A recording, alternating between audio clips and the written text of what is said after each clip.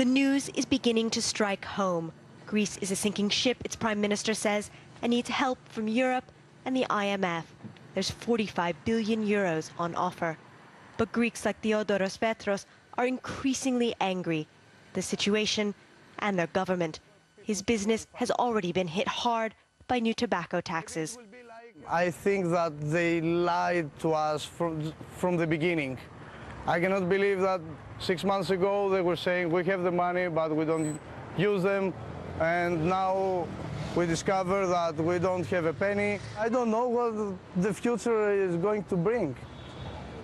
Support for Prime Minister George Papandreou is slipping, and a new poll says 65% of Greeks think the government should reject any demands for new pay or pension cuts. They're unlikely to have much choice.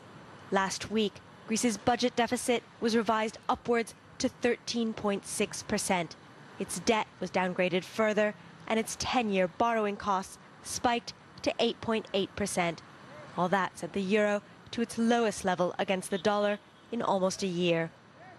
This government now may feel humiliated, but at the same time, it has a huge opportunity to make the economy more competitive.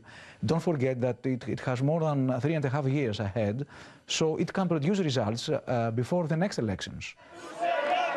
But the specter of popular dissent weighs heavily here. Papandreou says Greece is on a new odyssey, but he has to take his people with him.